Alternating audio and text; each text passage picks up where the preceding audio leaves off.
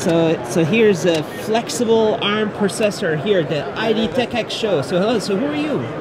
I'm Chris Flautner. I'm a VP Technology in ARM. And I just gave a keynote here on IoT and flexible electronics and the future. And one of the things we like about this stuff is that it keeps on continuing on Moore's Law beyond Moore's Law. So we've seen huge progress in plastic electronics and over the last few years. Integration densities, functionalities coming up, and we've been working with these guys here, PragmatIC, who are actually the experts at designing plastic electronics. And on this particular piece of plastic, they've put down a whole bunch of ARM microcontrollers. This is the ARM one? This is the ARM one, and they've also brought a whole bunch of other things that they've built. So this is the one that Sophie Wilson thought of, and Steve Ferber actually designed and everything. No, the same functionality. Yeah, well, it's 20 years later, but yes, yeah, it's 20 or 30, right? Yeah. And so this is actually a Cortex-M based product. So although it has a complexity similar to the ARM one, it actually is based on the latest Cortex-M architecture of ARM. So is it like a full Cortex M0? Yes. M0 Plus? 32-bit microprocessor system on chip. So it includes the memory as well. So this is kind of like a parallel Moore's Law, right? Because Moore's Law in regular silicon is going in one way, and this is... Yeah, well, in plastic integration densities, there is a Moore's Law. It's not Moore's Law, it's somebody else's law, but it is exponentially improving, and that's what we are seeing here. How were the previous prototypes? What was the rate of improvement in them?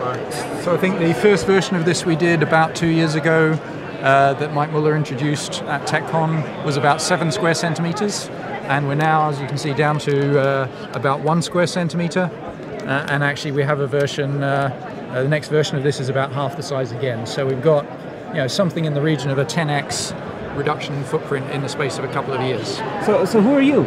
So I'm Scott White, the CEO of PragmatIC. So we've been working with ARM for the last couple of years. ARM actually became an investor in PragmatIC in 2014. And we've been working on a range of projects, but in particular looking at how our technology can be applied to implement standard microprocessor architectures such as ARM has, and using that as a vehicle to really push the boundaries of the complexity and functionality that can be implemented with our thin, flexible electronics. So the potential here, if this works out, that this could be in like the table, and the floor, and the chair, and everywhere, because it's so cheap, right? That's right. I mean, if you look at the classic electronics industry view of the Internet of Things, it's very much focused on quite complex products like lighting or cars or homes or things like that, and we're really looking to push that to everyday objects. So the things that we interact with multiple times an hour or multiple times a minute, sort of every day of the year. How do those things have some intelligence, some understanding of their environment, and the ability to interact with each other and with the humans that are using them? So is this a requirement to make the 100 billion or trillion ARM processors happen? Well, something like this could make it happen. Yeah, I mean that's why we're looking at this. It's one of those technologies that, if it takes off, it can be incredibly cheap. It allows you to customize your designs. You don't have to have high volume to be cost effective. It can you can integrate other logic onto this and sensing around it. So it has some of those properties that could become quite interesting, and if you can certainly build these at the few cent level, there's nothing to stop it to proliferate. And who are you? I'm João de Oliveira, VP Business Development. So this is an R&D project, as my colleagues mentioned. At some point in a to-be-defined future, the few square centimeters will become few square millimeters, and then it may become commercially viable and interesting to have ARM processors at 1 cent or thereabout in almost any object. So there could be a Cortex M0 Plus or something in a few square millimeter printed plastic. At some point in the future, yes. So the cost will go down, the performance and the power budget will go down accordingly. In parallel with Moore's Law, so it is the same logic with the 30-40 years difference. Yeah. So how is it possible to do this? How does it work? So PragmatIC's key innovations really are in the device architectures and the processing technologies that allow us to do electronics very accurately on plastic. So we can achieve similar kinds of progression in feature size and yield and performance and so forth that silicon has done, but do that with materials on very thin film plastic. So as you can see here, this is actually our latest generation material set, which is actually less than 10 microns thick for the entire material stack. So that includes the plastic substrate, which is actually most of that, and all of the electronics, including the interconnect layers and the devices within the IC. So as you can imagine, sort of doing that on something that's that thin and flexible isn't as easy as silicon, where you have a nice rigid wafer that stays put exactly where you left it, and therefore you can align to very precise accuracy. So our key innovations really are how we pattern accurately on these kinds of materials, and in particular how we ensure very good registration between the different layers so that we can actually get very good yield, very good consistency in performance characteristics, and therefore make an integrated circuit. So I don't want to ask too much, but I'm wondering, is it just one layer? Nope. It's actually it's about a 10 layer. 10 layer on plastic? Yeah. How is it possible? Just by a lot of hard work, really, on developing it. Different processing steps. You have different material layers for the semiconductor, the dielectric, the equivalent of the poly layers in a silicon stack and so forth. So there's a lot of materials innovation, obviously, in actually getting the materials right with appropriate characteristics. But then also building up that stack is somewhat different to silicon, where you're actually adding materials sort of layer by layer at a time. In one sense, it actually, certain things become easier because we can add additional layers very easily into that stack, because it's just adding a few more steps in the process, doing the same thing again to add another metal interconnect layer, for example. So you print the whole thing in one go, or you have to come over? It's printed layer by layer. Layer by layer? Yeah. Precisely on plastic? Yeah. And as I say, that's where the key innovation is how you get the precision in each of those layers, and also in the registration between the layers, even though the plastic might be moving or expanding or contracting in between those process steps. So we hear at the IDTech show, there's lots of stuff about print electronics and stuff. So you have to get the cutting edge printer and all this stuff, and the materials. Printing is printing is a somewhat vague term that's used to define lots of things. Some people define what we do as printing, others don't. We don't get very involved in the religious argument of what it's called. We use a mix of print-like technologies as well as conventional electronics processing technology. In fact, the company name, PragmatIC, is very representative of the approach we've taken. It's all about achieving the right kind of materials with the right kind of patterning, the right kind of performance. Whether we use printing or not, actually our customers don't care. Of course. But is there more you can show here? Well, there's some NFC devices, for example. So this is a printed antenna with one of our devices that does the harvesting here and does the bridge on the antenna at the same time. So it's a dual function, both the electronic harvesting and driving, as well as the bridge, which reduces the integration for such device. So this is on PEN 50 microns, and our devices there were so this is PET, so the substrate is PET, and our device was on PN, and we moved to polyamide in that case. All right, and these?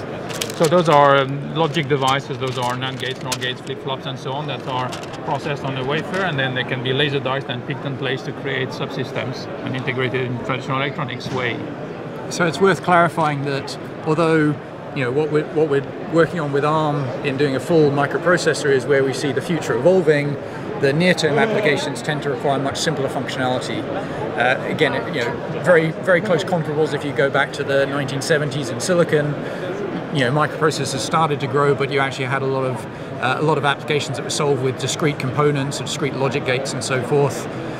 So we have similar products where you have individual logic gates that can be easily mixed and matched to create certain functionality, as well as basic sort of standard product types like RFID or NFC that meet the requirements of what people want to deploy in applications today. Are some of your products on the market? There's a number that are in pilot trials.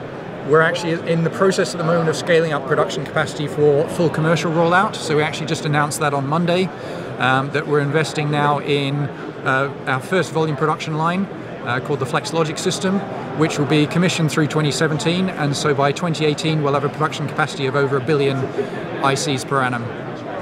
Billion? Yeah. 2018? Yeah, next year.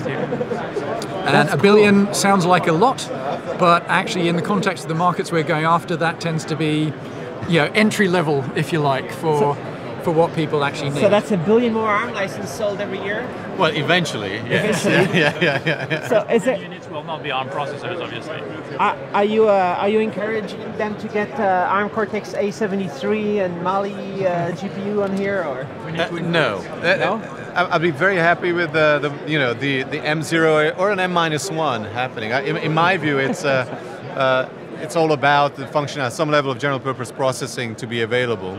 And then this is an ideal substrate for customization around it. So I don't think this game is all about high performance. This is about low cost and customizability and integration. So. I hope that with the new kind of like structure in ARM, that now you're speeding up innovation and you're helping to get things like this sooner and faster out there. Oh yeah, we definitely want that. That's something we've always wanted, and we're still working hard on it. Yeah. All right, and if you have something like this, where do you connect it? How would it work?